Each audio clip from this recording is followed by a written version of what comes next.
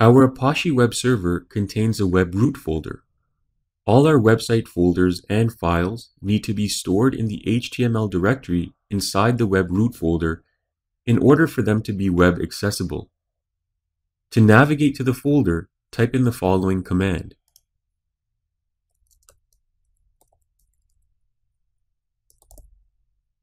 Here, the www is the web root folder, and inside that folder, we have another subdirectory called HTML.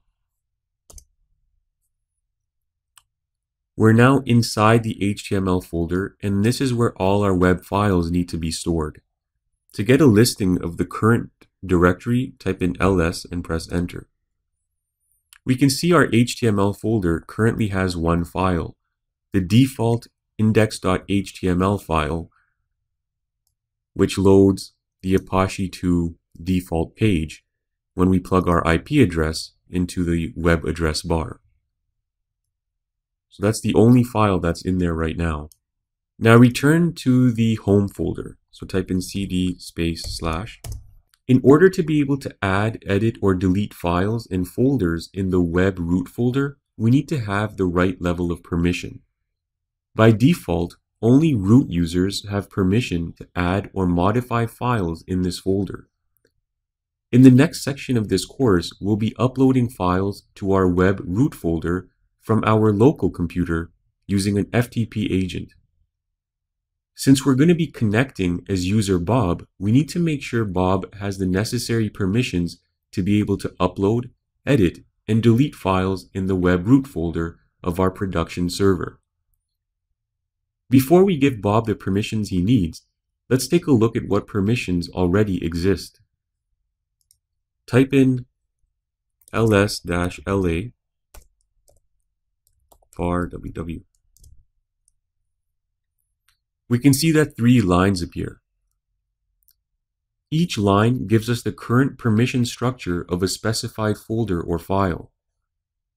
The first line, represented by the single dot, gives us the permission structure of the current directory, which is the home directory. The next is the var directory, and the third is the www directory. The permission is represented by the drwxr-xr-x. The D here stands for directory. The rwx means user root, as we can see here, has read, write, and execute permissions for this directory. R is for read, W is for write, and X is for execute. The r-x means other group level users have read and execute permissions.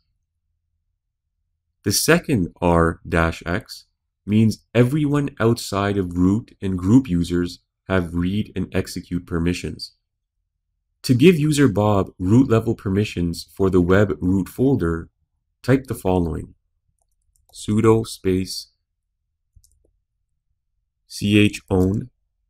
chown-r bob.